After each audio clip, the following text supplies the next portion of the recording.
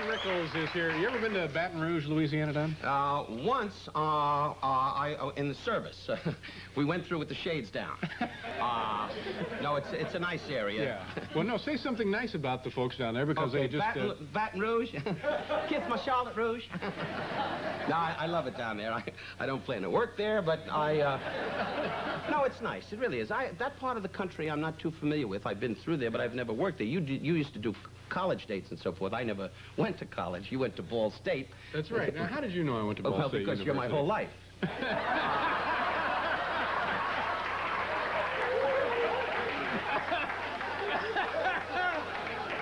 I mean, I don't watch television in the supermarket. We have a set at home, you know.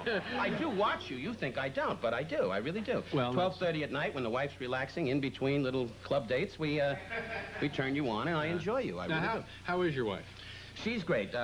She wanted to come to the show tonight, but she took a room in Saks. We just came back from Italy, David. Have you ever been to Italy? Yes, sir. Yeah. You don't have to call me sir. Oh, okay. All right.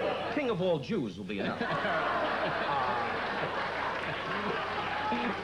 But you make me feel so old, David. When you I'm sorry. I'm just Bob Hope, you can say Sir. George Burns. Those men deserve sir. All right, Don. And Carson, certainly for you, sir. Not for me, but... Well, yes, for me sometimes, I would say that. But I must say that we just came back from it, and the wife, my name on trips, you're not a married guy yet. Someday I hope you will be, if that be your wish. I don't know. Are you, do you plan to get married, or you just want to... No, I plan to get married. Just want to confuse the public? No, I plan to get married. Still lock yourself in your room with the radio on loud?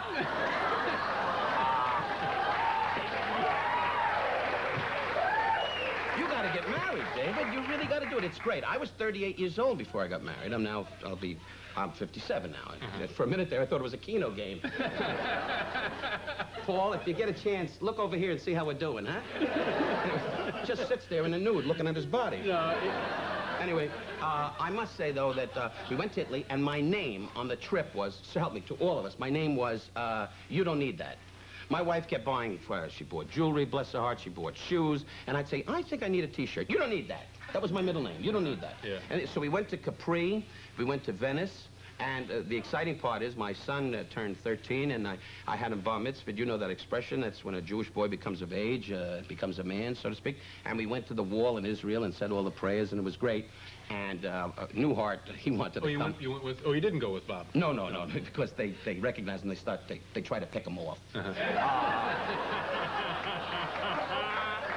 I mean, there are Gentiles and Gentiles, but he has the white skin, and definitely it doesn't look like... He looks like a Nazi fighter pilot. That's what he looks like. But Bob and I did visit Israel previous to this, and we had a marvelous time together, and he kept saying, let's go to the birthplace of Jesus, you know, and I kept telling that to the Israeli soldiers, and they kept giggling and laughing.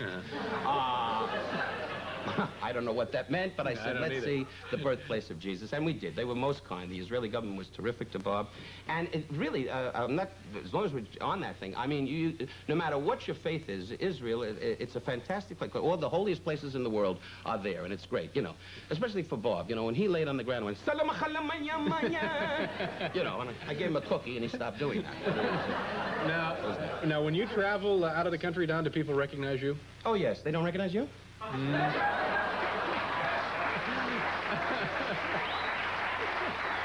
They know me like that. No, I'm amazed. It's not so much the Europeans, as you can well imagine. You know, they don't. Television is, you know, unless you have a Dallas or something like that, you're Larry Hagman or what have you, for the lack of another name right now. But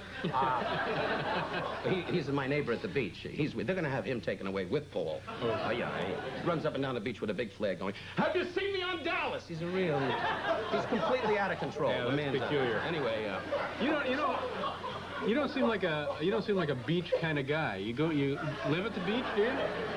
What is a beach kind of guy like? Like Will, our guitar player. He seemed our bass player. He seemed like a beach kind of guy. No, but I'm a beach kind of guy. No, but you're a beach kind of guy. Where do you go to the beach? Out here, Rockaway, Jones Beach, where? 15 years. Huh? It's been about 15 years since I've been to This is not an interview. Just asked him a question, and the kid did 20 minutes, and how he got started. I go to Malibu. We have a home out in Malibu. And the beach to me is getting in a big couch, laying there with a little vodka martini and going, more. And the wife's answer to that is, you're a crude person, and I'm not going to put up with it, and refuses to leave me. Yeah.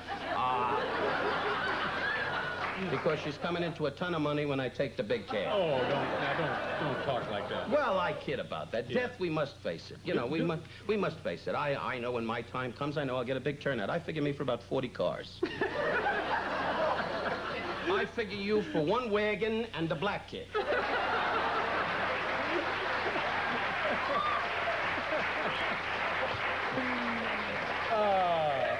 Well, at least I'll have you on Black Kids. Yeah. We got to, what are we doing?